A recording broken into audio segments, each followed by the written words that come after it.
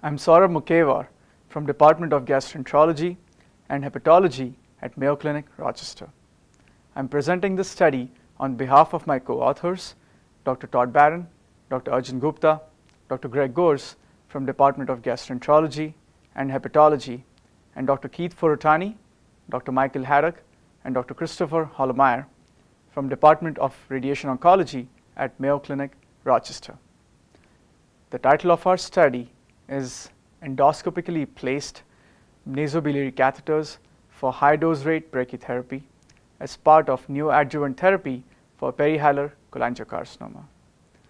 Overall, patients with cholangiocarcinoma have poor prognosis with a 5-year survival rate of about 10%. If diagnosed early, surgical resection can be curative. However, this is often precluded by locoregional spread. At our institution, select patients with unresectable perihilar cholangiocarcinoma undergo neoadjuvant chemoradiation therapy followed by liver transplantation. As part of this protocol, patients undergo biliary brachytherapy, which requires endoscopic placement of nasobiliary tubes and brachytherapy catheters. We previously reported our experience with endoscopically placed brachytherapy catheters for low dose rate brachytherapy. Since 2009, we have used high dose rate brachytherapy for a number of logistical and safety advantages.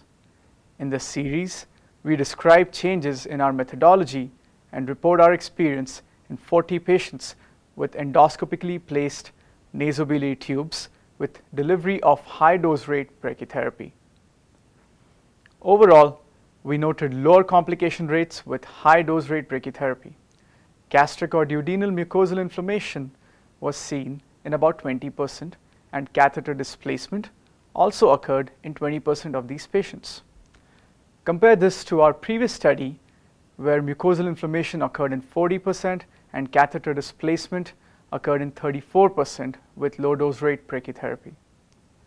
These findings highlight one of the advantages of high dose rate brachytherapy technique, wherein catheter position is verified immediately prior to treatment, and it takes only 5 to 10 minutes for administering treatment, as opposed to 24 hours with low dose rate brachytherapy.